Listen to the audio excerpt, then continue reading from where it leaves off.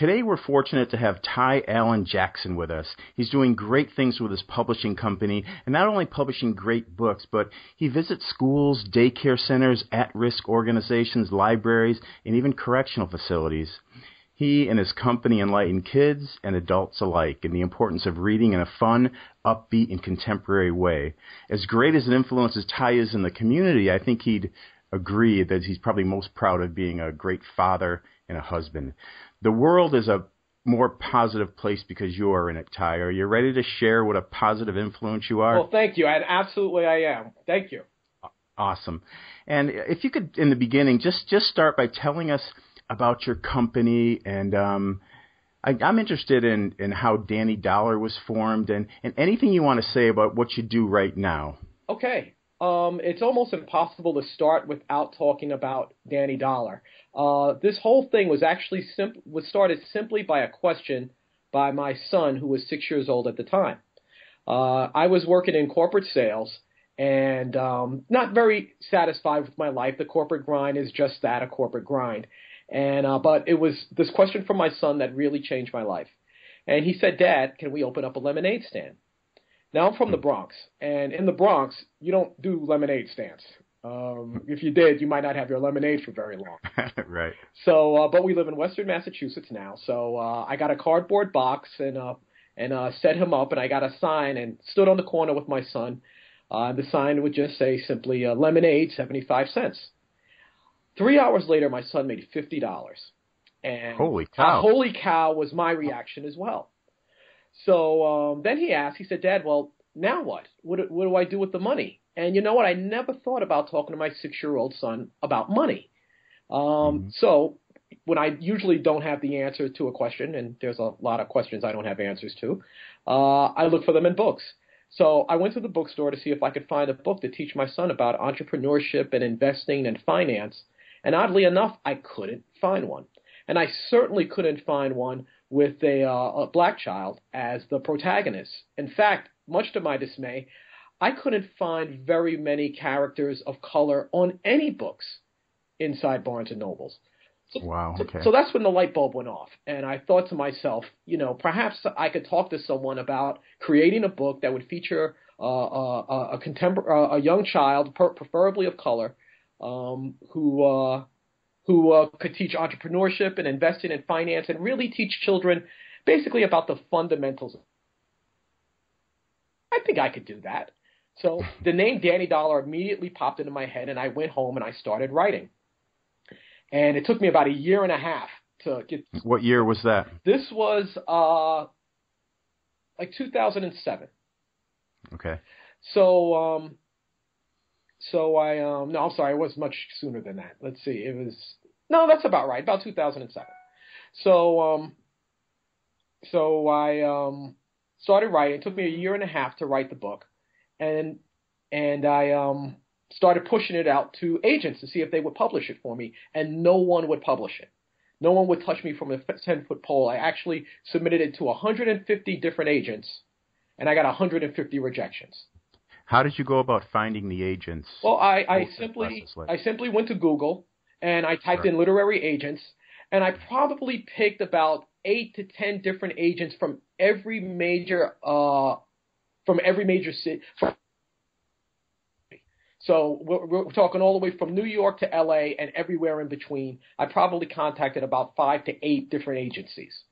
Sometimes over the phone, sometimes via email. In some way or form or fashion, I contacted them, and either there was a rejection or a no reply.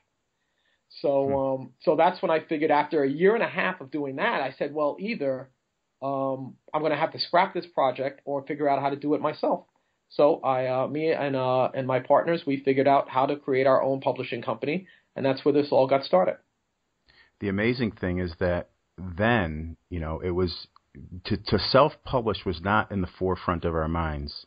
And just a few years later, it's pretty much the only way to go. I speak to a lot of authors, and they're so much more profitable by doing it that way Absolutely. than if they went with another publisher. Absolutely. Here was the wake-up call for me. In my research, I discovered that only 3% of all submissions get published. 3%. Wow. And the fact that, like I said before, I went to Barnes & Noble and I noticed a lack of contemporary on books. There were a few books about Martin Luther King and Jackie Robinson and stuff like that, but there really were no upbeat contemporary books featuring children of color, and I mean any color. I mean Hispanic, Asian, Indian, certainly black, and so it was. I knew I was working behind the eight ball already, so really self-publishing was the only option, and I couldn't express to you how fortunate I am that happened. Yeah, well, now you've got a business and you're in control of it. It would seem a lot better. Yes. But if I could add on to that, and I know maybe I'm talking too much. No, keep going. This is good. What happened is really very powerful, because as I started, after Danny Dollar first came out, first of all, I sold 1,000 copies in the first month with no experience. That in itself changed my life. I realized that I could do this, and I quit my corporate job after that first month. Where did you sell those copies? Well, the majority of them were to friends and family, to across the internet. Social media was a huge avenue for making that happen. But I made a connection with a bank called Carver Bank in New York City. They just happened to be the largest bank, black-owned bank in the country. And I sent a copy to the CEO, and she was kind enough to reach out to me and said she loved the book and would love to do something with it. I met her and her team in New York, and they immediately bought 1,000 copies and used it as a tool to get kids in Harlem to understand the basis of finance, as well as to go up and open up bank accounts into their bank.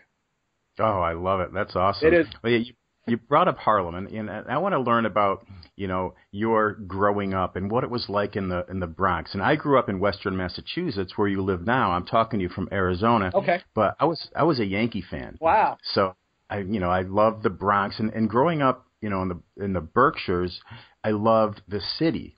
So you get really excited when I hear about, even back when the Brooklyn Dodgers were playing, even though it was Brooklyn, I was excited by the excitement going on with all the people and the energy. And so there's something that I like. So I want to hear about your growing up. But I want to ask you a couple of quick questions first. Sure.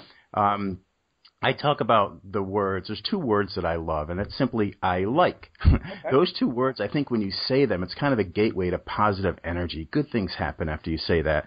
So if you can give me 3 things that would follow that phrase for you, I like, I would appreciate it. Wow. You know what?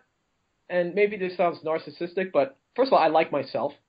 Awesome. I'm very happy with who I am and the place that I am right now. I like reading. I like what reading does to you. It completely, especially when you're reading the right book, it transports you somewhere else, and it does something to your form of entertainment can do. So I like reading. I like good food. I think there's something to be said about sitting down and eating a good meal. I think food is one of the great stimulations of the body and soul. So I would say those are my 3 things that I like. You can appreciate those things. Absolutely. Great stuff. Good. Thanks. And then, so there was a quote that said, a laugh is a smile that bursts. So I think, that's great. When you say I like, exploded is what you're passionate about. What excites you? What inspires you? So what really gets your juices flowing? Wow. My partner and I, we're very fortunate to be in the positions to mold young minds, where we go out in the community and we talk to children about the importance of literacy and the importance of reading and how it could be fun and cool, and stigma of being this geeky thing that only people with no life do. Right. So when we go out and we enlighten these kids about this, that excites me so much to see the looks on their faces when you see the light bulbs go off in their head and they make that connection with reading and their favorite music or their favorite television show, or just something that they find to be cool. When that light bulb goes off in their head and they say, you know what, maybe reading really is cool, and you can see them walk out with this energy that they didn't have before. That just gives me a feeling I can't express. That's a beautiful thing. And it gives them more options. You know that I spend time at school for homeless kids in Phoenix. Yes. And I love being there, but some of them their reading levels are not good, and they're really behind, and it takes away options. So what you're doing by spreading your wings is helping everybody, and it's a huge influence. Thank you. We're very proud of it. Yeah. So to your growing up, I want to hear a little bit about growing up in the Bronx and what it was like, and if there were possible bad influences that were tempting. And then later talk about maybe the fear of moving from your job to actually publishing. Sure.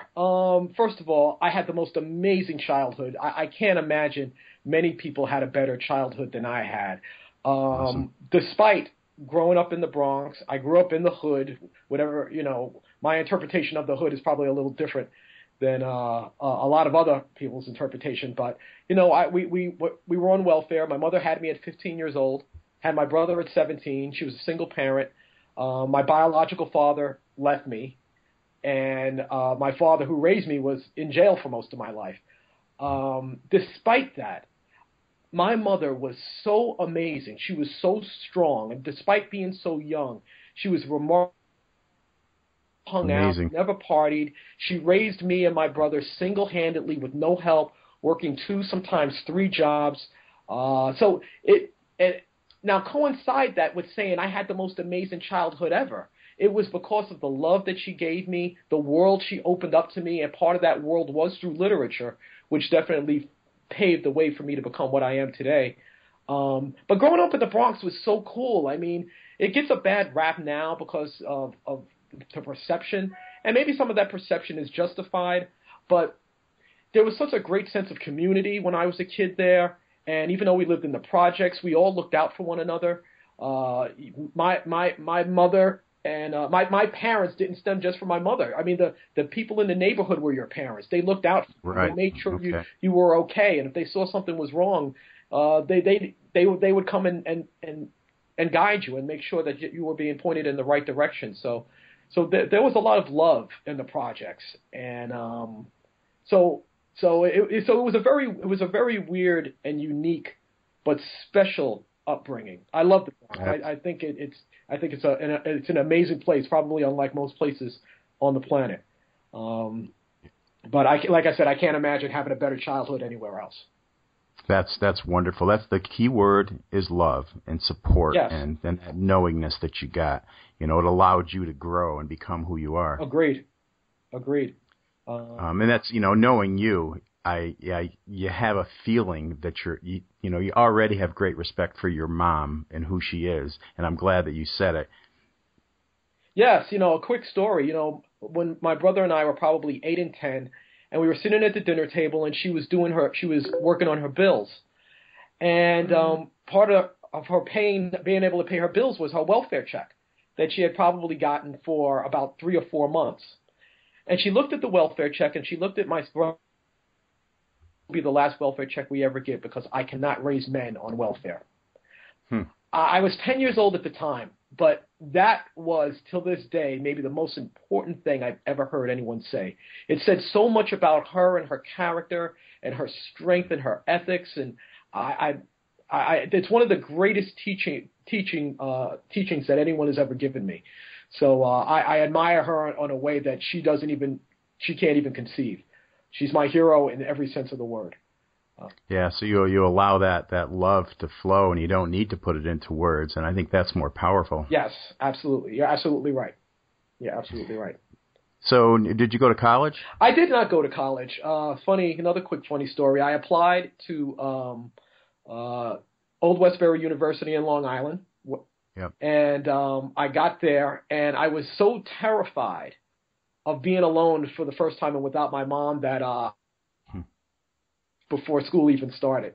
And to this day, it's the biggest. If I have any regrets, that's the biggest one, because I think it's just such a powerful experience going to college. And I'm sorry that I took that away from myself because of my fears.